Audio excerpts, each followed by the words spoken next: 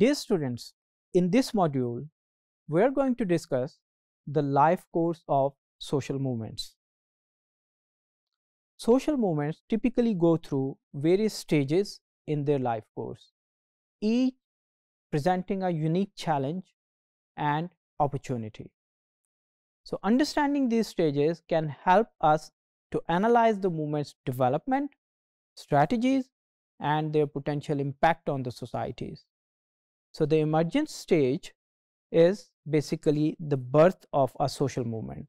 This is also called the first stage of social movement. So, during this phase, public awareness of an issue begins to increase and individuals start to coalesce around the shared concerns. Initial organizing efforts occur, although movements may lack the formal structure or strategy.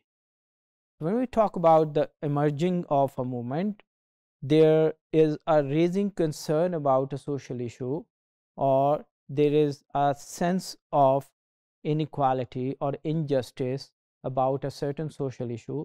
So people begin to talk about it and they begin to raise their concerns about it. And then we have the coalescence stage, which involves the formalization of the movement. At this stage, the leadership structures are established.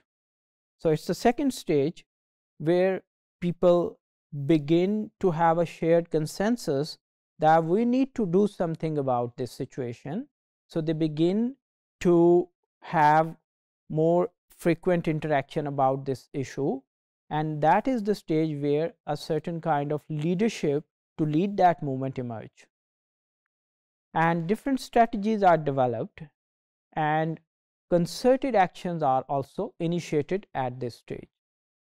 So this stage is marked by the high levels of public activity, including protests, rallies, and public campaigns. So an example can be the emergence and coalescence of the environmental justice movement in United States in 1980s. Initial awareness around the racial and economic disparities in the exposure to environmental hazards evolved into a structured movement with the active protests and demands for the policy change. Then we have the bureaucratization stage that signifies the institutionalization of the movement. The movement might develop a more hierarchical structure, secure stable funding, and employ the professional staff.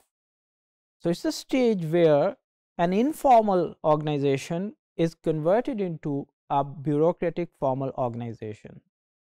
So this stage enhances the movement's capacity, but can also risk dampening its revolutionary spirit or alienating grassroots supporters. So as soon as an informal movement turned into a formal organization, many of the members become skeptical about the agenda of the movement. And finally, we have the decline stage that can occur for various reasons, including either successful accomplishment or achieving the objective of the organization, or we can see that the institutional players, repression by the authorities, or internal collapse due to the resource shortage or the leadership crisis. So the decline of the anti-nuclear movement in many Western countries following the policy changes and shift in the public concerns towards the other environmental issues like climate change exemplifies this stage. Understanding these stages provides a valuable insights into the dynamism of the social movements, their internal and external challenges, and their evolutionary trajectories through which they go for the success or for the failure. An example in the context of Pakistan, we can see the lawyers movement for the restoration of judges, which showcases these different stages of any movement. For example, the initial awareness and outrage where this movement emerged. The active protests and organizing efforts where the second stage emerged, like the coalescence stage, and then the establishment of the organized forums through which the Pakistan Bar Council played its active role for the success of this movement, like which we can say it's the bureaucratization of that movement, and eventually the decline, which was the post restoration of the judges. So once that objective was achieved, this movement declined by itself, and it marks the life course of this movement.